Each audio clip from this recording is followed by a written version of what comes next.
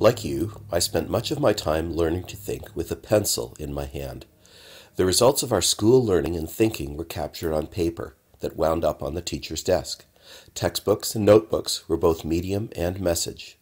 Although the pencil remains a versatile tool that influences our thinking, we need learners to be agile with a variety of tools.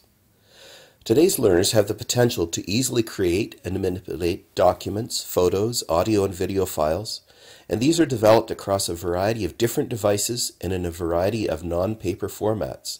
The work of their learning no longer simply translates into stacks of paper on a teacher's desk. As our learning and our working flow more easily from one medium to another, how will this affect the flow of our thinking? How must we adjust our learning over the next 3 years in support of a smoother thinking flow?